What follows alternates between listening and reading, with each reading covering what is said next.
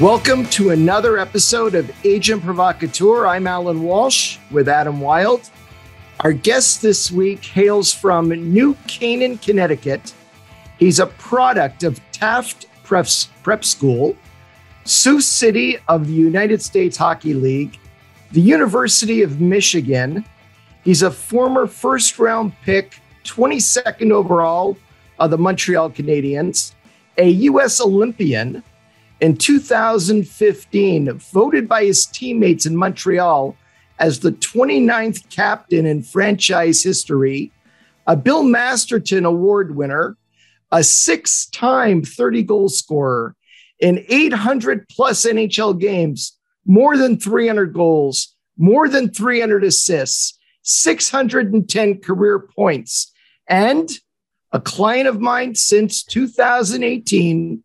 I'm honored to introduce and welcome to the show, Max Pacioretty. Yay. You make me feel old with that intro. That's quite the resume, Max. Yeah. We're gonna need some intro music next time. Yeah. I mean, I thought, are we done here? That was long enough for an episode right there. Yeah. Thank you, everybody, and see you next week. Yeah. Hey, Max, when your agent calls you or texts you and says, "Hey, I'm doing a podcast," does that make you nervous a little bit? Not when it's Allan. If maybe it was someone else. I know that Allan's probably the most calculated person I've ever met in my life. So I know if he's doing something, I have nothing to worry about. And I've heard, it's taken off as expected. So excited for you guys. Great job. Well, thank you. Thank you, sir. I wanted to start off by asking you about, coming from Connecticut, hailing from Connecticut, and what it was like playing youth hockey there. There's not a ton of NHL players coming from that region, although there's a few. You're probably the highest profile one to ever come out of Connecticut. Why don't you tell us a little bit about that? Yeah, growing up in Connecticut, I didn't know at the time, but looking back on it, the Rangers won the Cup in '94. I was turning 6 years old. That's when I just went to the rink, went to open skate, eventually kept going back with my parents. And there was a sign-up sheet on the wall for hockey. I think there's a number 2 pencil right next to it. I just put my name on it and the rest was history. And as you mentioned, no one had ever made the NHL from Connecticut. The one guy was Ryan Shannon. He made it first. He played in Darien, Connecticut. That's, the rink that I grew up at because we didn't have an indoor rink in my hometown. However, on our team alone, I think 5 kids ended up making the NHL. And we won the national championship. Kevin Shattenkirk, Cam Atkinson, Mark Arcabello, myself. There are a couple others that I'm forgetting, but I think it all started with a coach we had by the name of Mike Backman. His son Sean Backman plays still. I think whether it's in Europe or the AHL, he's actually the father-in-law of Jonathan Quick and Matt Molson. He was my coach growing up. He was Quickie's coach growing up. I think he's the one who started the whole trend of hockey in Connecticut. And I've heard now that going back, my old team at Fairfield, someone told me just recently that they're number 1 in the country for every age group. Trevor Zegras played there, Spencer Knight. And I've heard that there's a lot of kids coming up that have been getting drafted from there. So I don't know. We definitely helped start that wave, but I can't take all the credit because just like everything else, I think the coaching, especially from that coach that I mentioned, Mike Backman, I think that kind of started the wave for Connecticut hockey and is exciting because, I take a lot of pride in that. And it's hopefully something we can do here in Vegas as the years go on as well. Right. Well, you've got 4 boys playing hockey right now in Vegas. So I have a feeling Vegas minor hockey, youth hockey is going to see a significant increase down the road here in attention because from the clips I've seen of your kids already and playing some hockey, stick hockey on my knees in the back of your house, you got a couple of great players coming down the line. Yeah, it's, what, I love it. I love the youth hockey. I learned from it. I really want to get involved in it. Marty St. Louis has taken over really the hockey situation in Connecticut. He lives down there now. He's coaching, kids up. And a lot of kids have, whether played pro or D1. That's something I want to do. I really have a lot of passion in it, not just because my kids are doing it, but it's really a lot of fun. As you know, most hockey parents have been down that road, and I'm really looking forward to it. Now, I want to bring you to the evening of March 8, 2011. You had established yourself as a really good young player in the NHL. You're playing against the Boston Bruins, and really very early in your career, NHL career, suffered a fairly devastating injury, being checked into the stanchion at the end of the bench and going down on the ice. It was a scary sight. I remember it well. I remember you being stretchered off the ice. Can you describe what goes through a player's mind? What went through your mind at that time? What kind of injuries did you suffer from that event? And what was it like rehabbing and getting back to playing again in the NHL? Yeah, the first, I guess, memory I have from it was waking up in the ambulance. Not entirely sure who was with me, but my wife wasn't there, who was my girlfriend at the time, wasn't there at the game. But for some reason, it took me a little while. It took me like 5 minutes, and I remembered her phone number, and the first thing I did was call her. And my parents were at the game, actually, so I had forgotten that a little bit. But I woke up in the ambulance, freaking out a bit. Got to the hospital, took all the scans. Had a fractured neck, C4.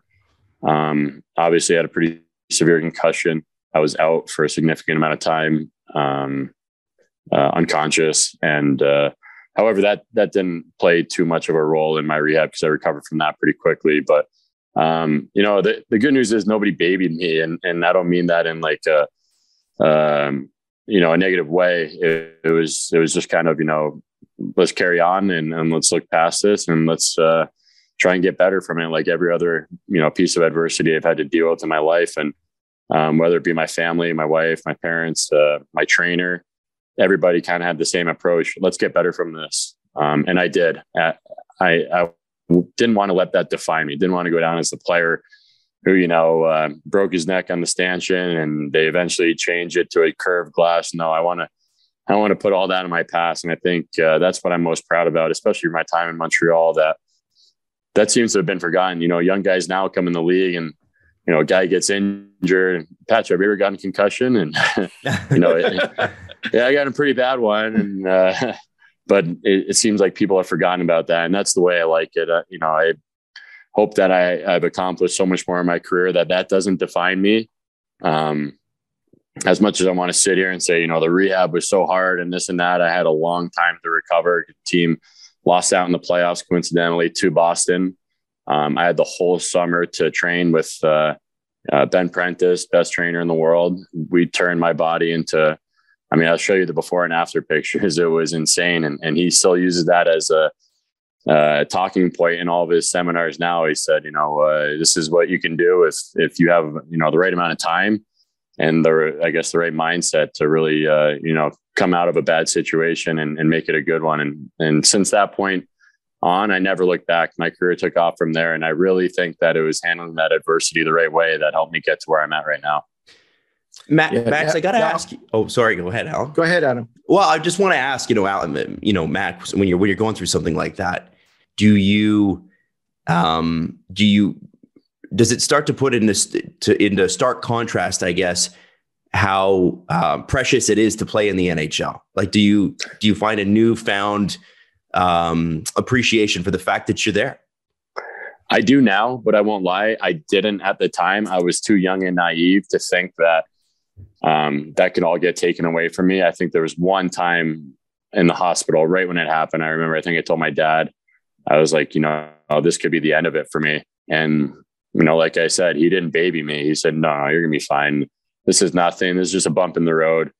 And I honestly, I didn't have one negative thought after that moment. And that's what really, makes it so valuable to have the right people in your corner, friends and family, as I mentioned, my trainer as well. Now looking back on it, everything could have gone south from there easily. I could have, you have a bad couple months, especially in Montreal. You feel bad. You feel sorry for yourself. You end up in the minors. It could have gone the wrong way easily looking back on it in hindsight. But I think the supporting cast that I had in the moment really helped me avoid that situation. Now, Max, I know you to be one of the most knowledgeable, informed, and just really obsessed with the new age training methods that are out there right now versus the old school way that things were probably when you came into the league, and in some corners of the league might still be like that. Can you talk about that? Yeah, I live and breathe training, nutrition, any little, advantage I can get through, making the right decisions. It's an entirely different league than it was once before. I think when I first came in, it was, the old put your bag in the hotel, go have a few beers, go out for dinner, and then, wake up the next morning, sweat it out and morning skate. And that's the way the league was. I mean, how are you supposed to catch up with a Connor McDavid if that's your routine? You got to think that someone's always trying to have some sort of an advantage. And that's something that, as I get older in my career, this is, areas that I have to explore to try and always last as long as I can, keep my speed as best as I can. I've had my fair share of injuries, so there's always ways to recover better from them. And just today out on the ice, the team got a new machine called the 1080 Sprint. We were out there. I brought it out there, and then a couple of the other guys came over, some of the young guys. We started doing some reps together, and it's something I'm addicted to. I love that kind of grind, and I love the process even more so than the result. And I think that's what's going to keep me going for a long time. Max, can you run us through? And this is going to sound silly, but can you run us through like a day on game day for you? What do you eat? When do you get up? Like, how does that all work? Because I think the average person probably has no idea and, probably assumes, oh yeah, these guys probably go out on the road all the time. Not for you. Oh no, it is.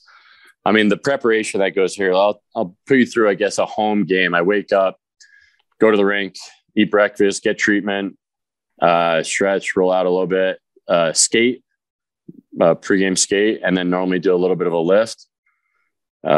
Cold tub, eat lunch. I've heard the cold tub's a lot of fun, by the way.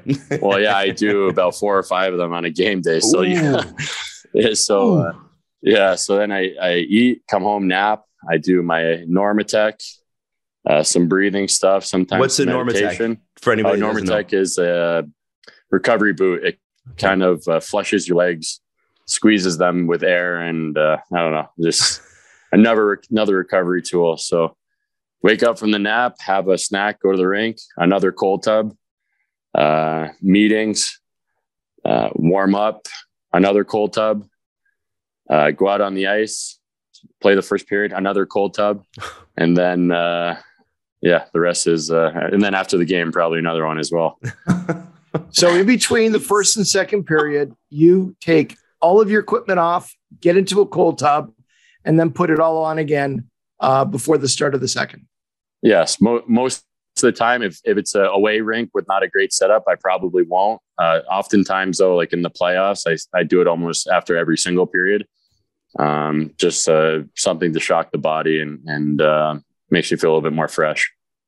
Yeah. So Gary Smith, when he played goal in the NHL in the 1970s, was famous with his teammates for taking all of his goaltending equipment off at the end of the first period, jumping in the shower, taking a shower, putting everything back on again, and then doing that again after the second period. So he'd be taking a shower after every period that he played. Yeah, it's like you get in these routines, and it's not even superstitious. I just feel better while doing it. And mine's not even too crazy. A couple other guys have weirder things, but it does help me, I think. When you're on the road and you're not able to do it the same way, do you feel it when you go back out there in the second period? Is it kind of like, I don't feel as fresh, or how does that kind of work for you? Yeah. So, some rinks have really bad setups in the away room for that. I mean, if I tell myself, maybe I should do it, and then I go out and have a bad second period, it's hard for me to live with myself knowing that I didn't, go back to that process that I talked about that I'm addicted to. For the most part, I do it. And if I had a good period and my legs aren't feeling it, maybe say tonight's not the night. I had a good first period and I could just roll with this. But for the most part, I do it. And it's not fun. Getting in that ice bath is never fun, but you feel like if you can go through that, you can go through anything. Now, in 2015, you were voted by your teammates captain of the Montreal Canadiens. You're the 29th captain in franchise history. What did that moment mean to you at the time? It's my proudest hockey moment in my career. I like the way you worded it because that makes it so much better. Being voted by your teammates than, being handed something. I feel and will always feel that I deserved it. Montreal is not an easy place to play, especially when you're an American captain, but I'm so proud of everything I accomplished there. I have no regrets for my time in Montreal, but my biggest achievement in my life and probably the most emotional moment of my life was being named captain by my teammates. How did you find out? Yeah. We voted. It was kind of, it came out of the blue. We were just in our meeting pre-camp, and they said, all right, all the returning players that were here last year stick around. And so we're going to have a vote. We voted, and where we were doing that wasn't too far away from my house. So I think when they counted the votes, they came to my house, Michel Therrien and Marc Bergevin, and Big Mike. He opened the door and just gave me a big hug. It was like a proud. I felt like it was like a proud father-son moment right there, and I had that with my dad after. But he was a coach that really meant a lot to me. Still does. Learned so much from him, and that moment was pretty special between a coach and his captain.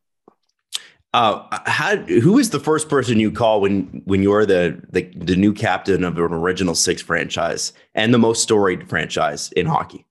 Well, my dad, and it was special for us because my grandma. Not many people know it, but my grandmother was from Montreal. She was an anesthesiologist at the Montreal General Hospital. I used to go up there and see a lot of her relatives when I was younger. Went to a game actually at the Forum when I was a kid. So, even though I was a kid from Connecticut with no prior hockey history, I still had some ties to Montreal. And I think that made it even more special for myself and for my dad as well. What I can tell you is that when you and I started working together, I had the chance to speak with people like Sir Savard, former captain of the Canadiens, Hall of Famer, former general manager of the Canadiens, and the amount of respect that he has for you and had for you back in Montreal when you wore the C was just unbelievable. And talking to Guy Lafleur back then, to hear from the legends how they felt that you truly carried the torch high in the way that they would be proud, and they were proud, spoke a lot of the commitment that you made to the city and the commitment you made to the team and the way you played on the ice. That was an area I took the most pride in. I would stick around in the summers. You mentioned the alumni, not just any alumni. These were, Hall of Fame alumni with their numbers and their rafters at the Bell Center. That's what I think I took the most pride in. And those were the people that I tried to reach out to the most. I valued everyone's opinion, obviously some more than others when it comes to media and fans and alumni and especially, Hall of Famers. But I really made an effort, I think, to reach out to them, lean on them for advice, played golf with a lot of them, Carbo, seen them at golf tournaments, charity functions. They just had so much insight. And I felt when I was there that we weren't utilizing that as an organization as much as we should have. They felt it. I felt it. And at the end of the day, the opinions from them mattered the most to me because they have been there. They've all won cups. They've all won multiple cups, in fact. And so they knew how to win, and they knew what it took to be not only a captain, but to be a player that reached the ultimate goal. And I look at the the trophy in the background of Allan's screen there in the picture. And that's the ultimate goal. And those guys knew how to achieve it. So I leaned on them as much as I could. And I know we came up short, never accomplished my goal in Montreal, but I'll forever, remember, my moments and the conversations that I've had with them. Max, what would you say? Cause you're a leader in Vegas now as well. What would you say is different about being a leader in Montreal versus any other NHL city? That's a tough one. Montreal is an amazing place, and I'm so proud of what I accomplished there. I just feel like everyone has a shelf life there. Everyone told me it, ex-players, current players, fans, everyone said, everyone has a shelf life here. Enjoy it while you're here, but make sure that you don't let it affect you too much, because everyone seems to go out in a not so positive way. And I was stubborn. I was hard-headed. No, that won't happen to me. I'm going to be here for the rest of my career. I love it here. I live in Westmount. I'm down in the city with the fans, going out to dinner every night. And even when I did get traded, I still thought, I could be here forever and not have it affect me. But then when I saw the difference in Vegas, I kind of understood what everyone was talking about.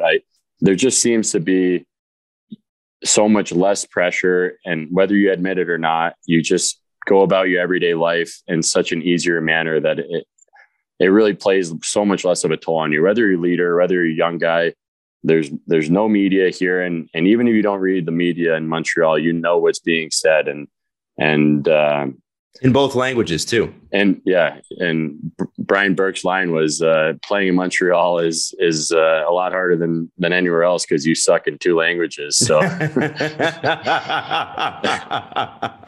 you're saying that's an example of one of the guys. So the Vegas organization just does such a great job of, when you come to the rink, you just feel like whether you had the worst game of your life, the first couple of days I had you have a bad game and you come in the next morning and are people going to say hi to me? And, hey, Patch, how you doing? Sun's out today. It's just another day. Life goes on, and hockey's not the only thing in Vegas right now. And that support is kind of what I need. And it took me a little bit of time.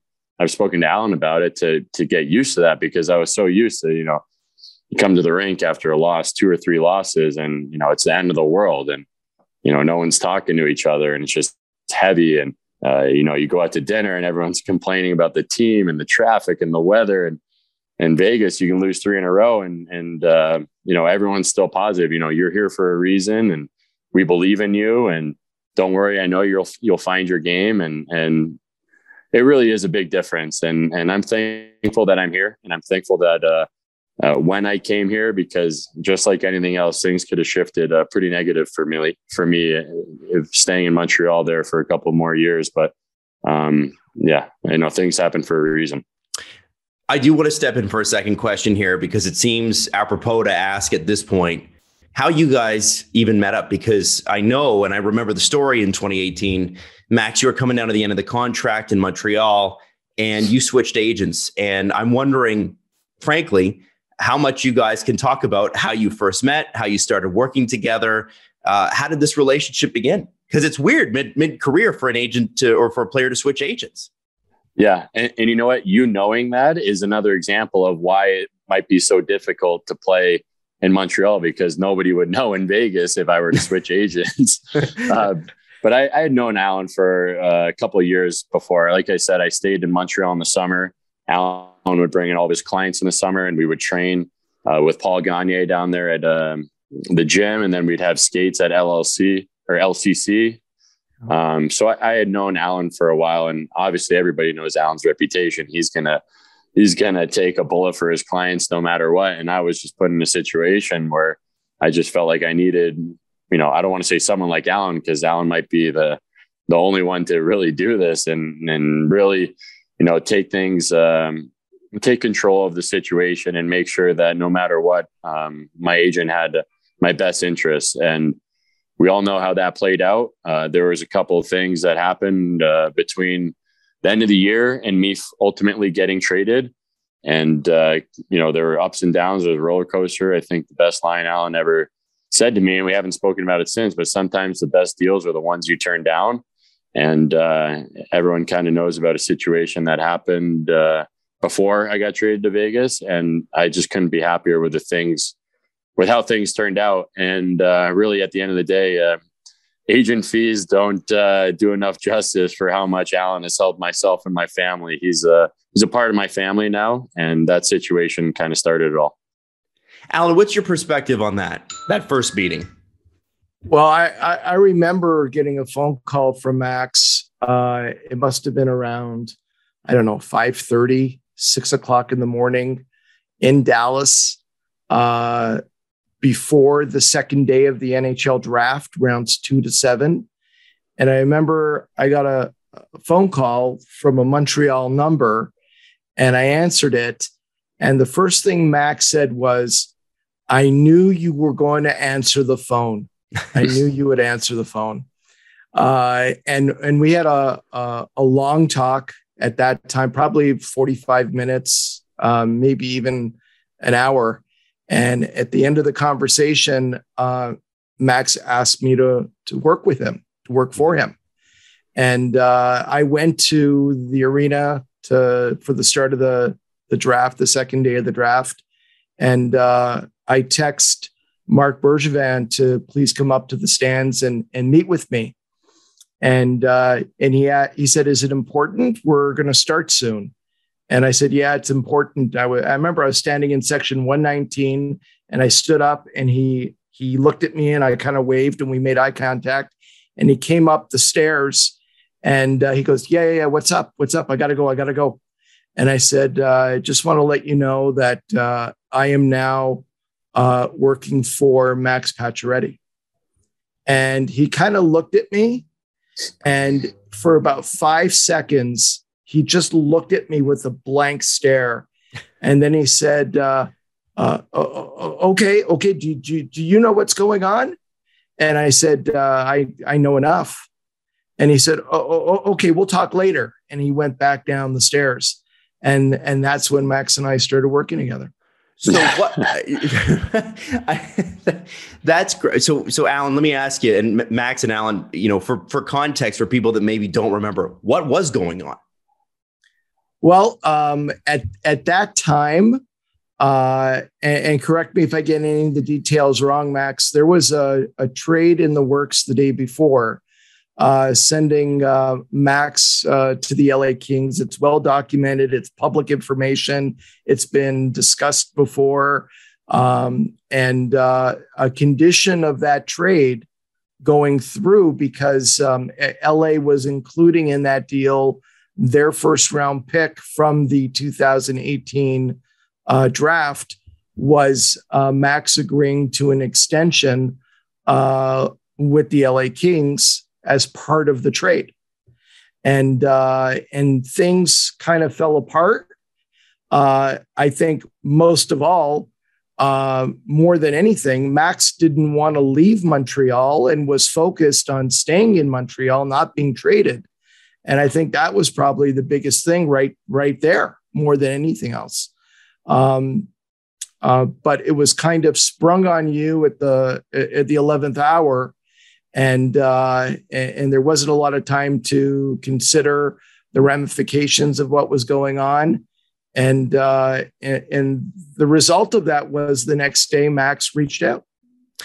Max, what can you walk us through? And I'm not going to ask specifically about those situations and some of those conversations, because some of that stuff's private, but what kinds of emotions does a player go through? Did you go through when you're looking at changing cities? And sometimes that's out of your control completely.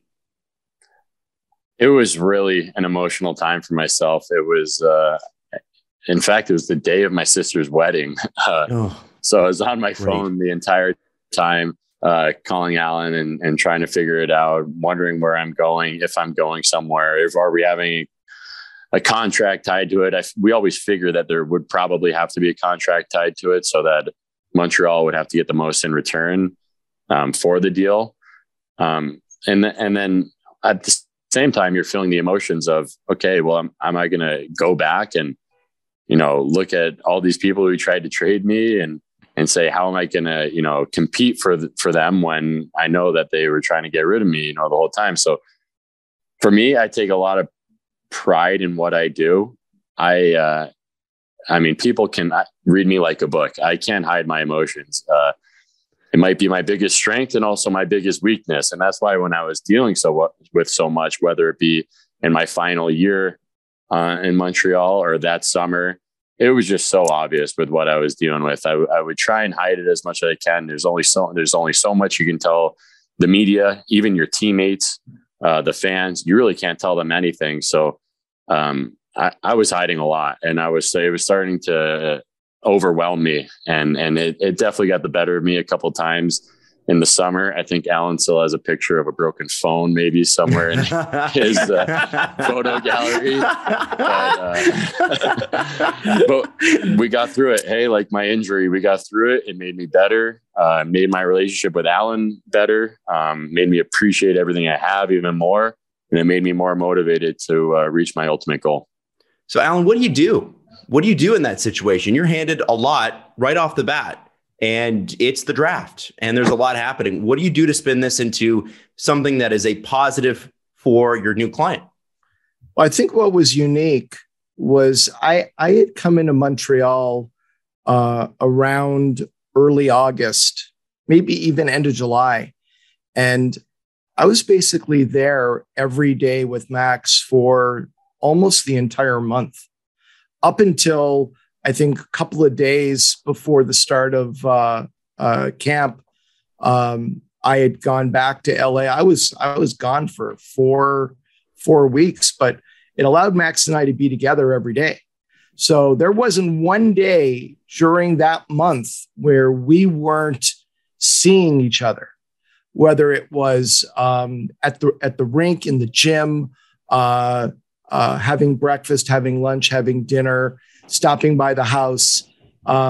We were just always together. And I think that helped really create the bond that existed. And the one thing that was important for me that Max and his family knew is that I would do anything to get him into a better position than he was in. And I really didn't care what it was that I needed to do. I was going to do it. And my commitment was unshakable. And it was really that entire month, it dominated literally every thought that I had for the entire month until it came to an end. And I remember when the trade occurred to Vegas, and part of the deal was we had to negotiate an extension with Vegas before the trade would be completed. That day, from the moment I got the call that the trade is done in principle, pending an extension being agreed to between Max and Vegas, that entire 8-hour period was one of the most intense 8 hours of my entire life. And that includes trying 40 murder cases. And when it finally got over the finish line, I think we got the deal done. There was a deadline attached to when the contract had to be agreed to or the trade would be nullified. We got it done, I think, 1 or 2 minutes before the deadline. Wow. That's how intense it was there, that last 20, 30 minutes. And when it was all over, I was at home. It was already in the evening. I was at home by myself. And I remember just getting off the phone, the deal's completely done. And I was just shaking out of the adrenaline for the last 8 hours, where you're not eating, you're not drinking anything, and you just constantly feel like you got a stick up your back for 8 straight hours to finally just have that release. Wow. Max, how was that for you as a guy who you said you were already feeling overwhelmed and you're going down to the last 1 or 2 minutes?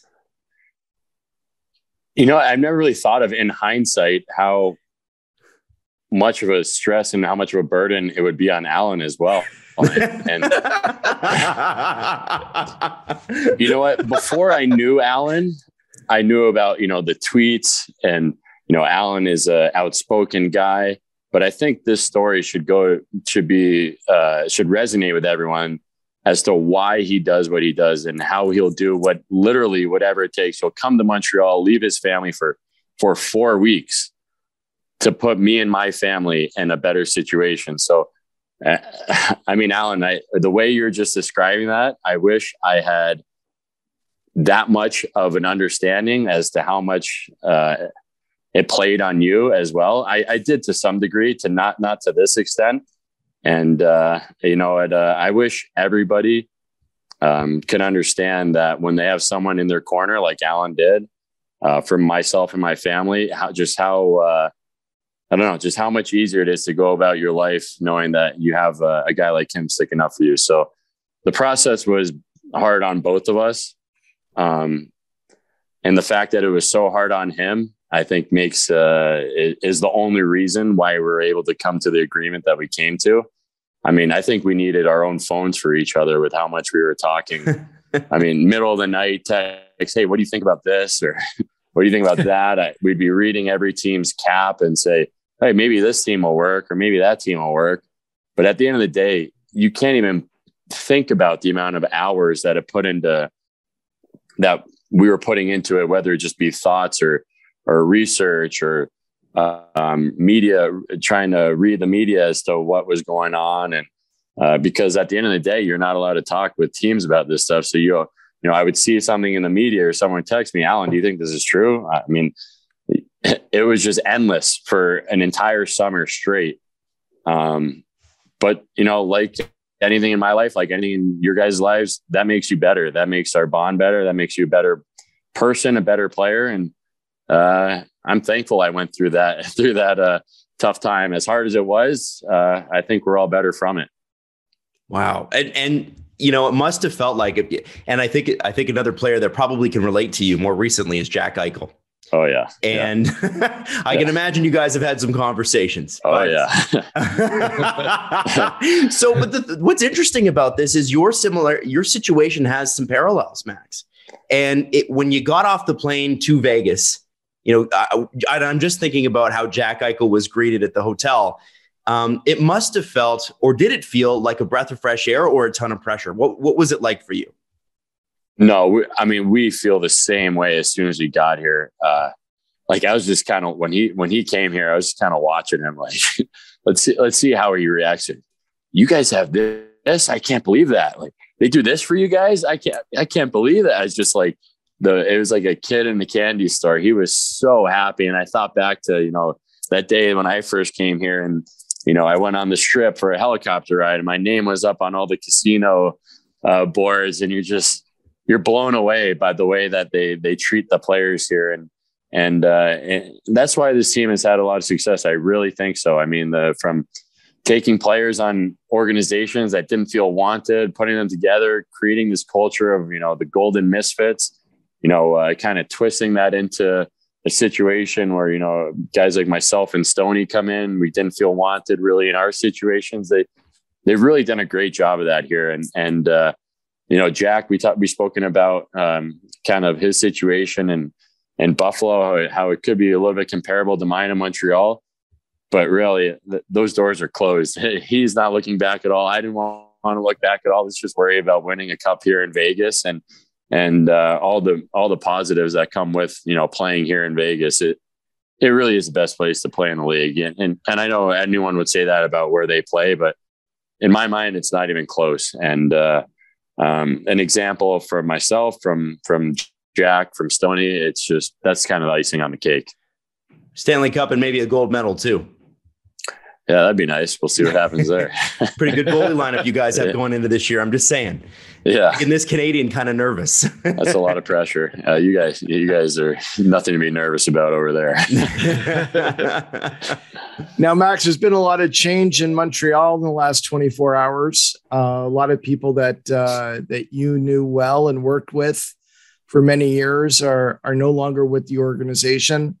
Do you have any thoughts about, you always want what's best for Montreal in the long run. You have any thoughts about a path forward from this point on? Thoughts, or should I publish a book? I mean, yes, to both. The book comes later. The book comes later. You're right. I swear, like, honestly, I've put more hours thinking about, I wish people would ask me, because I put more hours thinking about how to make that situation work in Montreal than anyone on the planet. I've seen everything there. I've seen things elsewhere. I've seen how places operate. In Montreal, it can't operate like any other organization. You have to have a safe zone when you come to the rink. The rink has to be, we're all in this together. We support everybody. You played a bad game last night. Doesn't matter. You're in this family, and we're in this fight together. We're in the trenches together.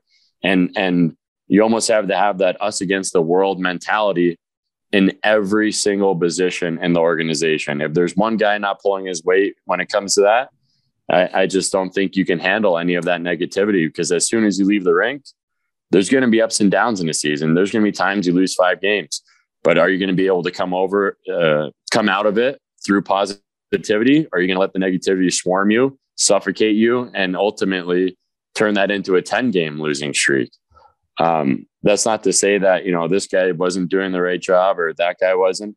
I just think that the importance has to be stressed of positivity and that new school approach of, not that old school mentality of the threatening and you better do this, or I just think that can't work in Montreal. I've seen guys' names get thrown in the ring. Matthew Darche, I played with him. Danny Briere, that would be outstanding. If someone there is listening, I think one of these players, if they were to get one of those jobs and they played in Montreal, they know what it's like at Tampa Bay. They're progressive in their approach with how they treat players, with how they, go above and beyond to make players feel comfortable to perform at their best. An example of Vegas was my first end of the year meeting. Went in there a little bit, you get butterflies a little bit.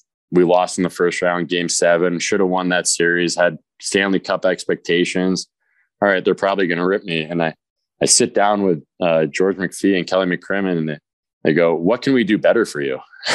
Wow. I was blown away. I told everyone that story as soon as I left the rink. I'm like, wow, these guys, they get it with this progressive thinking of, they understand the players they have in that room. We will do whatever it takes to win, but they also want to do whatever it takes to win by helping us. And I think that's the way that not just the NHL, pro sports are heading in general. And you see a bit of a shift in some of these franchises where they've had a lot of success with that type of thinking. And that needs to be stressed even more so in Montreal than anywhere else, because there's so much pressure on the players from the outside. You can't let that creep inside. And those are, I guess, the short version of what I think should happen in Montreal for them to be successful. And I'd love to see that happen. I have a question, and this is completely off script, Allan. I apologize in advance. When it's all over, Max, when you're 48 years old and you're tired of the ice baths, do you think that you would be the kind of guy who would want to go into management? I've thought about that. It seems like you're passionate about it. I am passionate about it, but I'm also passionate about my family and concentrating a lot on them. I haven't put too much thought. I know that I have a lot of ideas because I analyze everything. I analyze everything from every position, every organization I've been in. I try and see the pros and the cons, and I kind of always outweigh them. And I think a lot, as Allan knows. I think all the time about different scenarios, but that's a tough one. We'll see where my family's at when that time rolls around. But you never know what could happen. Yeah, but with you, it's not just the organizations that you've been a part of. I've never talked to any player who is as knowledgeable about how literally every other organization in the league is being run, and can talk authoritatively of the negatives and positives of everything going on. And you can have that conversation. I don't know many other people who can. Yeah, I mean, but I see an advantage from it in my game and I can bring that to our organization. I was in Montreal training with Tampa Bay's strength coach. He talked about their skating coach, said that it, brought Braden Point from an average skater to one of the best skaters in the league. I said, "Oh, can I get her number?" Spoke to her, and like things like that. Organizations kind of all have their little niches, I should say, of what makes them successful, and it's kind of cool to say, oh, Tampa does this, or the Rangers do that. My strength coaches in New York and would tell me a couple of things that they would do, or different routines from top players in the league, what they do to feel good on game night. Any information you can grab is valuable, whether it be positive or negative. And I just feel like certain organizations kind of seek out that kind of material more so than others. And the ones that do, I keep using the word progressive, but they seem to be the ones that have the most success, and the individual players as well. Wow. With the person you're referring to, would that be Barb Underhill? Yep. Yeah. Okay. I spoke to her a few times. Didn't end up working with her, but worked with a couple skating coaches. Lars Hepso was actually the one that recently I worked with the most. He's out in Arizona. Shea Theodore, best skater I've played with, brought him in, and it was just amazing the stuff I learned. And really what's cool, and to circle this back to the youth hockey, I sent my kids out there with him, got on the ice with them, and just saw such a difference in their skating after working with them. And kids are like sponges. I see them learn something and pick something up. I'm like, all right, if this works for them, let me try this out. And I noticed a huge difference in myself as well. Unfortunately, coming off a broken foot, so I haven't been able to really put that to use. But in camp, it was a noticeable difference, and stuff like that. It just seems like every summer I'm doing. And that's what makes greatness, Max. So listen, I just want to say thank you for giving your time over to us today. This has been an absolutely fascinating interview. And I hope it's not the last time we get to have you. Yeah, I hope next time we can divulge a couple more secrets, right, Allan? There'll be a part 2 one day. No, we're good. We got enough out there. Thanks, guys.